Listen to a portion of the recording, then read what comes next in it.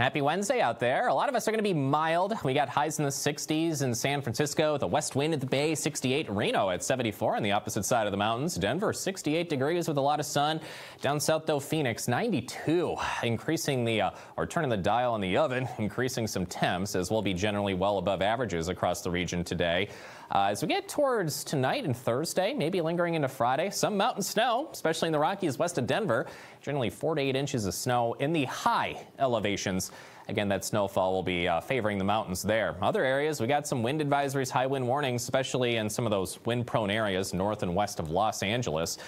Through Friday, probably some gusts, not including L.A., but 30 to 50 mile-per-hour wind gusts are possible Thursday and Friday. To the east, some large hail possible with thunderstorms, generally southeast of Denver.